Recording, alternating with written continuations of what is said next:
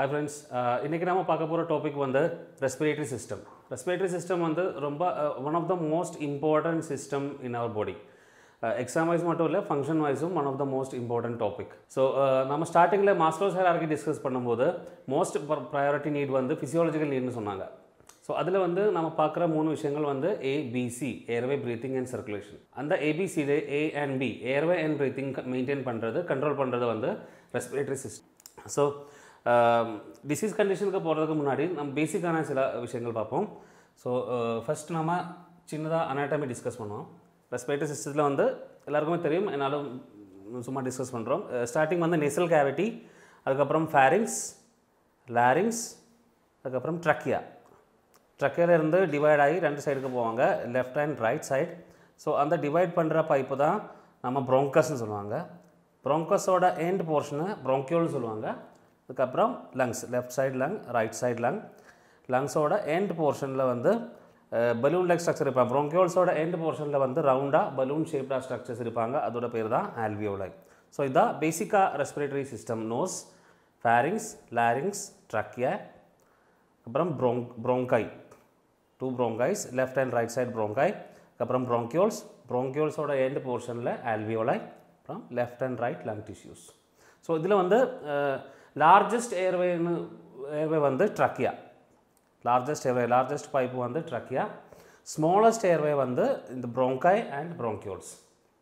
Largest airway trachea, smallest airway வந்து ப்ரோங்கை and ப்ரோங்கியோல்ஸ்.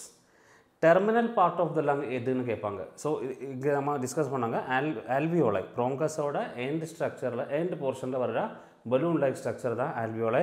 Alveoli தான் terminal part of the respiratory system.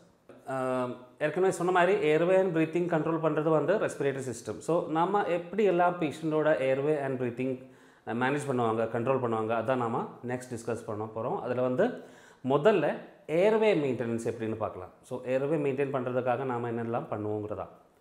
So முதல்ல ஃபஸ்ட்டாக நாம் பண்ணுறது பேஷண்ட்டோட ஏர்வே பேட்டன்சிக்காக நம்ம பண்ணுற விஷயம் வந்து பேஷண்ட்டை ப்ராப்பராக ஒரு பொசிஷனில் ப்ளேஸ் பண்ணுறது. சரியா? ஸோ ஃபர்ஸ்ட் வந்து ஏர்வே மெயின்டெனன்ஸில் ஃபர்ஸ்ட் வந்து பொசிஷன். ஸோ ஜென்ரலாக பேஷண்ட்டுக்கு நாம் கொடுக்குற பொசிஷன்ஸ் தான் இங்கே கொடுத்துருக்காங்க. ஜென்ரலாக 4 பொசிஷன்ஸ் தான் கொடுப்பாங்க. Low ஃபவுலர்ஸ், semi ஃபவுலர்ஸ், ஃபவுலர்ஸ் and high ஃபவுலர்ஸ். Low ஃபவுலர்ஸ், semi ஃபவுலர்ஸ், ஃபவுலர்ஸ் and high ஃபவுலர்ஸ்.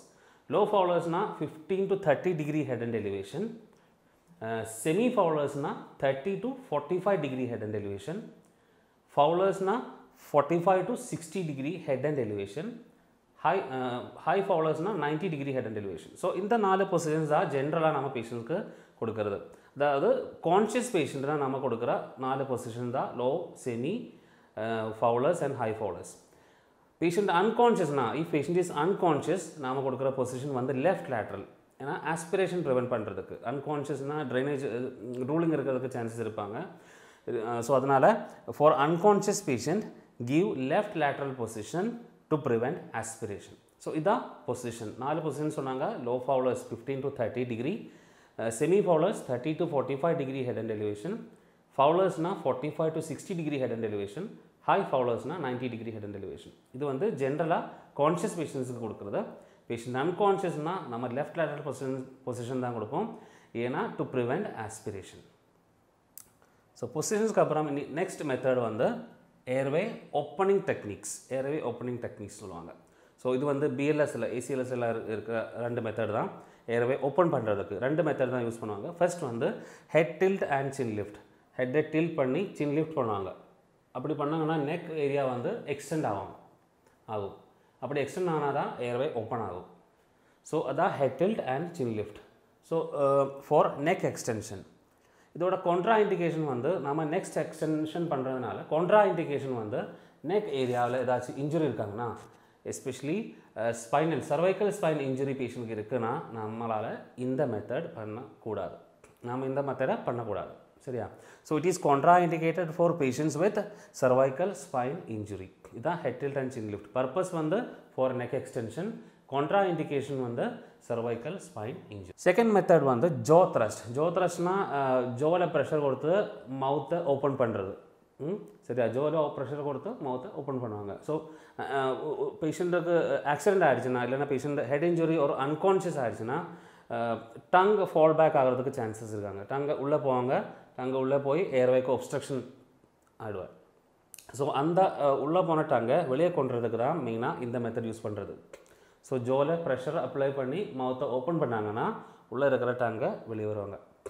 So the purpose is to prevent tongue back fall in head injury and unconscious patients. So இதோட கான்ட்ரா இண்டிகேஷன் வந்து இந்த ஏரியாவில் தான் நம்ம ப்ரெஷர் கொடுக்குறோம் இல்லையா. ஸோ இந்த ஏரியாவில் ஏதாச்சும் இன்ஜுரி இல்லைன்னா ஃப்ராக்சர் இருக்காங்கன்னா நம்மளால் ஜோ த்ரஸ்ட்டு பண்ண முடியாது.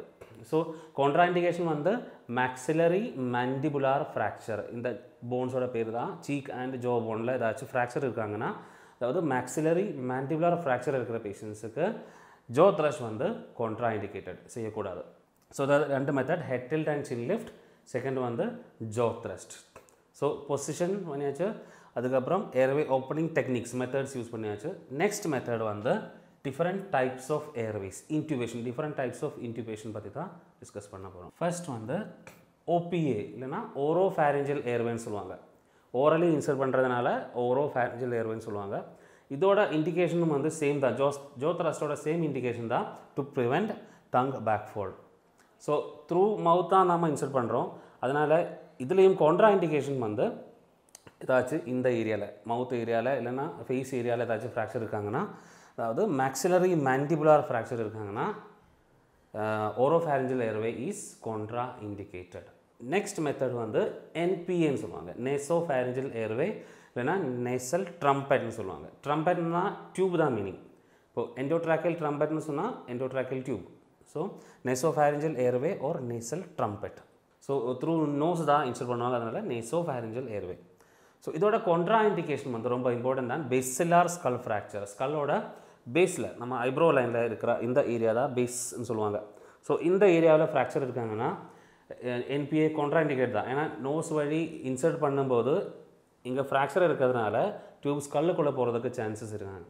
அப்படி ஸ்கல்லுக்குள்ளே போயிடுச்சுன்னா சிஎஸ்எஃப் பிளட், ஸ்கல்லுக்குள்ளே இருக்கிற சிஎஸ்எஃப் அண்ட் பிளட் லீக்கேஜ் ஆகிறதுக்கு சான்சஸ் இருக்காங்க. அதனால் பேசிலார் ஸ்கல் ஃப்ராக்சர் இருக்கிற பேஷண்ட்டுக்கு NBA is contra indicated. So இங்கே பார்த்தீங்கன்னா பேசிலார் ஸ்கல் ஃப்ராக்சரோட கிளினிக்கல் ஃபீச்சர்ஸ் போட்டிருக்காங்க. இது வந்து ரொம்ப இம்பார்ட்டன்ட். ஹெட் இன்ஜுரி இல்லைனா ஸ்கல் ஃப்ராக்சர் ஆகிடுச்சுன்னா நம்ம பார்க்குற கிளினிக்கல் ஃபீச்சர்ஸ் தான். ஃபர்ஸ்ட் வந்து சிஎஸ்எஃப் லீக்கேஜ், ரைனோரியான்னு சொல்லுவாங்க. ஏன்னா நோஸ் வழி தான் சிஎஸ்எஃப் லீக்கேஜ் ஆகும், அதான் ரைனோரியான்னு சொல்கிறாங்க. செகண்ட் வந்து ராக்கூன் ஐஸ். ராக்கூன் ஐஸ்னால், ராக்கூன் வந்து ஒரு அனிமல், பேண்டா மாதிரி ஒரு அனிமல் தான். அதோட கண்ணை சுற்றி பிளாக் கலர் இருப்பாங்க. ஸோ அந்த மாதிரி பேஷண்ட்டுக்கு கண்ணை சுற்றி ப்ளூயிஷ் டிஸ்கலரேஷன் இருப்பாங்க. அதான் பேர் தான் பெரி orbital எக்காய்மோசிஸ். Peri ஆர்பிட்டல்னால் around the orbit, ஐஸுக்கு சுற்றும். எக்காய்மோசிஸ்னால் ப்ளூயிஷ் டிஸ்கலரேஷன். ஸோ ராக்கூன் ஐஸ்னால் பெரி ஆர்பிட்டல் எக்காய்மோசிஸ். செகண்ட் வந்து battle sign. Battle சைன்னா oedema of the மாஸ்டோய்ட் process. மாஸ்டோய்ட் ப்ராசஸ்னால் இயருக்கு பிஹைண்டாக இருக்கிற போன் தான் மாஸ்டோய்ட் போன். ஸோ அங்கே வந்து எடிமா அண்ட் எக்காய்மோசிஸ் இருப்பாங்க. ஸோ இதுதான் battle sign. Raccoon சைன்னா peri orbital எக்காய்மோசிஸ் around the ice. Battle சைன்னா மாஸ்டோய்ட் ப்ராசஸில் எடிமா அண்ட் எக்காய்மோசிஸ். ஸோ இங்கே பிக்சர் போட்டிருக்காங்க, இதுதான் ராக்கூன் சைன். இங்கே பார்த்தீங்கன்னா கண்ணை சுற்றி ப்ளூயிஷ் டிஸ்கலரேஷன் இருக்காங்க. ஸோ இதுதான் பெரி ஆர்பிட்டல் எக்காய்மோசிஸ். பேட்டில் சைன் வந்து மாஸ்டோய்ட் ப்ராசஸில் bluish discolouration and oedema. So நேசோஃபேரிஞ்சல் airway பற்றி தான் நம்ம டிஸ்கஸ் பண்ணாங்க. ஸோ இதுதான் நேசோஃபேரிஞ்சல் ஏர்வேயோட டயக்ராம். இதுவும் வந்து நிறைய வாட்டி கேட்டிருக்காங்க. ஸோ பிக்சரை கொஞ்சம் ஞாபகம் வச்சுக்கோங்க. ஸோ இதுதான் நேசோஃபேரிஞ்சல் ஏர்வே. நெக்ஸ்ட் வந்து எண்டோட்ராக்கல் டியூப், இடி டியூப்னு சொல்லுவாங்க. ட்ரக்கியா வழி இன்சர்ட் பண்ணுறதுனால எண்டோட்ராக்கல் டியூப்னு சொல்லுவாங்க. அதோட கான்ட்ரா இண்டிகேஷன் வந்து டெட்டனி. டெட்டனினா டெஃபினிஷன் வந்து smooth muscle spasm due to ஹைப்போகால்சிமியா. Calcium பிளட்டில் டிக்ரீஸ் ஆகிறதுனால மசில்ஸ் எல்லாம், ஸ்மூத் மசில்ஸ் எல்லாம் ஸ்டிஃப் ஆகிடுவாங்க, இல்லைன்னா ஸ்பாசம் ஆகிடுவாங்க. ஸோ நெக்கில் இருக்கிற மசில்ஸ் எல்லாம் ஸ்பாசம் ஆகிறதுனால ட்ரக்கியா மூலமாக இன்சர்ட் பண்ணுறது ரொம்ப கஷ்டம். ஸோ அந்த மாதிரி டெட்டனி இருக்காங்கன்னா இடி டியூப் இன்சர்ட் பண்ணுறது கான்ட்ரா இண்டிகேட்டட். ஸோ இதில் வந்து நர்சிங் ரெஸ்பான்சிபிலிட்டி வந்து இன்சர்ட் பண்ணுறதுக்கு முன்னாடி பேஷண்ட்டை ப்ராப்பராக பொசிஷன் பண்ணுறது. அதில் பொசிஷன் பண்ணுற மெத்தட் வந்து head tilt and sin lift தான். பேஷண்ட்டை சுப்பைனல் ப்ளேஸ் பண்ணி head tilt and sin lift பண்ணுவாங்க. அப்போ தான் நெக் எக்ஸ்டெண்ட் ஆகும், ட்ரக்கியா விசிபிள் ஆகும். ஸோ அதுக்கப்புறம் இன்சர்ட் பண்ண முடியும். அதுக்கு முன்னாடி spasm treat பண்ணுறதுக்கு administer subcutaneous epinephrine and adrenaline as a smooth muscle relaxant. ஈஸியாக இன்சர்ட் பண்ணுறதுக்கு muscle relaxant adrenaline or epinephrine நாம subcutaneously administer பண்ணுவாங்க. ஸோ இதான் நேசிங் ரெஸ்பான்சிபிலிட்டி. ஸோ எண்டோட்ராக்கியல் டியூபோட கான்ட்ரா இண்டிகேஷன் வந்து tetany. டெட்டனிங்கிறது smooth muscle spasm due to ஹைப்போகால்சீமியா. நேசிங் responsibility வந்து position பண்ணுறது head tilt and single பண்ணுவாங்க. அதுக்கப்புறம் மசில் ரிலாக்ஸேஷனுக்காக அட்ரினாலின் ஆர் எபினெஃப்ரின் அட்மினிஸ்ட் பண்ணுவாங்க சப்க்யூட்டேனியஸ்லி. ஸோ இதுதான் இடி டியூப். லாஸ்ட் மெத்தட் வந்து ட்ரக்கியோஸ்டமி. ட்ரக்கியோஸ்டமிங்கிறது அதோட இம்பார்ட்டன்ஸ் வந்து பேஷண்ட்டுக்கு லாங் டேர்ம் இன்டியூபேஷன் தேவைப்படுதுன்னா நம்ம யூஸ் பண்ணுற மெத்தட் வந்து tracheostomy. It is a long term இன்டியூபேஷன் method. இது வந்து டெட்டனி பேஷண்ட்ஸ்க்கும் யூஸ் பண்ண முடியும். ஏன்னா டைரெக்டாக ட்ரக்கியாவில் தான் ஓப்பனிங் பண்ணுறோம் இல்லையா. ஸோ ட்ரக்கியோஸ்டமி வந்து it can be given for tetany patient. So ட்ரக்கியாவில் நம்ம ஓப்பன் பண்ணும்போது நம்மளோட ரெஸ்பான்சிபிலிட்டி வந்து செக்ரீஷன்ஸ் வெளியே வர்றதுக்கு சான்ஸ் இருப்பாங்க. ஸோ ஃப்ரீக்வெண்ட்டாக நம்ம என்ன பண்ணணும், சக்ஷன் பண்ணணும். சக்ஷன் பண்ணும்போது சக்ஷன் டைம் வந்து ரொம்ப இம்பார்ட்டண்ட். அடல்ட்டுக்கு சக்ஷன் வந்து 10 செகண்ட்ஸ் தான். சில்ட்ரனுக்கு சக்ஷன் டைம் வந்து 5 செகண்ட்ஸ். சரியா, அடல்ட்டுக்கு 10 செகண்ட், சில்ட்ரனுக்கு 5 செகண்ட்ஸ். ஸோ இதோட மெயின் பாயிண்ட் வந்து it can be given for tetany patient. Second வந்து it is a long term இன்டியூபேஷன் method. Responsibility வந்து சக்ஷனிங். சக்ஷன் டைம் அடல்ட்டுக்கு வந்து 10 செகண்ட்ஸ், சில்ட்ரனுக்கு வந்து 5 செகண்ட்ஸ். ஸோ இதுதான் methods of types of Airways இல்லைன்னா methods of இன்டியூபேஷன் சொல்லுவாங்க. So இங்கே பார்த்தீங்கன்னா பிக்சர் பார்க்கலாம், ட்ரக்கியோஸ்டமி டியூபோட பிக்சர், அப்புறம் இடி டியூப், எண்டோட்ராக்கியல் டியூப். ஸோ இதான் ஏர்வே மெயின்டைன் பண்ணுறதுக்காக நாம் யூஸ் பண்ணுற மெத்தட். முதல்ல பொசிஷன், 4 பொசிஷன் சொன்னாங்க, லோ, செமி, ஃபவுலர்ஸ் அண்ட் ஹை ஃபவுலர்ஸ். அப்புறம் நம்ம ஏர்வே ஓப்பனிங் டெக்னிக்ஸ் டிஸ்கஸ் பண்ணோம். Head tilt and sin lift. Second வந்து Joe thrust. Head tilt and sin லிஃப்ட்டில் contra indication வந்து cervical spine injury. Joe த்ரஸ்ட்டோட contra indication வந்து maxillary mandibular fracture. அப்புறம் நம்ம types of airway பற்றி discuss பண்ணோம். ஓரோஃபேரஞ்சியல் airway, நாசோஃபேரஞ்சியல் airway, எண்டோட்ராக்கியல் tube and tracheostomy tube. So இதெல்லாம் பண்ணால் தான் ஏர்வே நம்மளால் பேட்டன் ஆக முடியும். ஸோ ஏர்வே பேட்டன் ஆனால் தான் நம்மளால் பேஷண்ட்டுக்கு ஆக்சிஜன் சப்ளை பண்ண முடியும். ஸோ நெக்ஸ்ட் நம்ம பார்க்க போகிறது ஆக்சிஜன் தெராப்பி எப்படியெல்லாம் நம்ம கொடுப்பாங்க அதுதான். ஸோ இங்கே பார்த்தீங்கன்னா ஒரு ஃப்ளோ சார்ட் போட்டிருக்காங்க. ஆக்சிஜன் தெராப்பி வந்து மெயினாக 2 டைப்ஸ் இருக்காங்க, low flow and high flow. Low flow therapy கொடுக்குற டிவைஸ் தான் இங்கே போட்டிருக்காங்க. ஃபர்ஸ்ட் வந்து ஆக்சிஜன் மாஸ்க் இல்லைனா சிம்பிள் ஃபேஷியல் மாஸ்க் சொல்லுவாங்க. செகண்ட் வந்து nasal cannula. Nasal கேனுலாவோட delivery rate வந்து 1 to 6 லிட்டர் per minute. அது அந்த டிவைஸ் டெலிவரி பண்ணுற ஆக்சிஜனோட ரேட் தான் 1 to 6 litre per minute. Third வந்து வெஞ்சுரி மாஸ்க். வெஞ்சுரி மாஸ்கோட ஸ்பெஷாலிட்டி என்னென்னா accurate concentration of O2 delivery பண்ண முடியும். அதாவது கரெக்டாக இத்தனை பெர்சன்டேஜ் நம்மளால் டெலிவரி பண்ண முடியும். சரியா, ஸோ 90% இல்லைனா 40% அந்த மாதிரி ஆக்யூரேட்டான ஆக்சிஜன் கான்சன்ட்ரேஷன் டெலிவரி பண்ண முடியும் இந்த டிவைஸ்னால். ஸோ கொஸ்டினில் கேட்பாங்க, doctor ordered 40% of oxygen for a patient, what device will you யூஸ்ன்னு கேட்பாங்க. சரியா, so percentage of O2 delivery பண்ணுற ஒரு டிவைஸ் வந்து venturi mask. It delivers accurate concentration of oxygen. So next வந்து high flow oxygen therapy. High ஃப்ளோவில் வந்து மெயினாக நாம் கொடுக்கறது வந்து கார்டியோவாஸ்குலர் பேஷண்ட்டுக்கு தான். ஸோ எக்ஸாம்பிள் வந்து யூஸ் பண்ணுற டிவைஸ் வந்து NRV மாஸ்க் சொல்லுவாங்க, இல்லைனா நான் ரீப்ரீத்தபிள் மாஸ்க். அதோட டெலிவரி ரேட் வந்து 10 to 15 litre per minute. So இதான் 2 types of oxygen therapy, low flow and high flow. Low ஃப்ளோவில் வந்து ஆக்சிஜன் மாஸ்க், நேசல் கேனுலா, அதோட டெலிவரி ரேட் வந்து 1 to 6 litre per minute. Third வந்து வெஞ்சுரி மாஸ்க். அதோட speciality என்னென்னா it delivers accurate concentration of O2. Next வந்து high flow therapy. High flow மெயினாக cardiovascular பேஷண்ட்ஸ்க்கு தான் கொடுப்பாங்க. எக்ஸாம்பிள் வந்து நான் ரீப்ரீத்தபிள் மாஸ்க். அதோட டெலிவரி ரேட் வந்து 10 to 15 லிட்டர் per minute. இதுதான் venturi mask. Venturi mask different colours இருப்பாங்க, ஒவ்வொரு கலரும் ஒவ்வொரு பெர்சன்டேஜ் தான் டெலிவரி பண்ணுவாங்க. ஸோ இங்கே பார்த்தீங்கன்னா 60% க்ரீன் கலர் இருப்பாங்க. க்ரீன் கலர் வந்து 60% டெலிவரி பண்ணுவாங்க. அதுக்கப்புறம் ரெட் வந்து 40%, yellow வந்து 35%, orange வந்து 31%, white வந்து 28, blue வந்து 24. ஸோ கீழே நெசல் கேனுலாவோட பிக்சர் போட்டிருக்காங்க. நெக்ஸ்ட் நம்ம பார்க்க போகிற டாபிக் வந்து FiO2. FiO2னா fraction of inspired oxygen சொல்லுவாங்க. அதாவது எவ்வளோ percentage of oxygen patient inspire பண்ணுறாங்க, இன்ஹேல் பண்ணுறாங்க, அதான் fraction of inspired O2. So இங்கே பார்த்தீங்கன்னா 2 காலம்ஸ் இருப்பாங்க.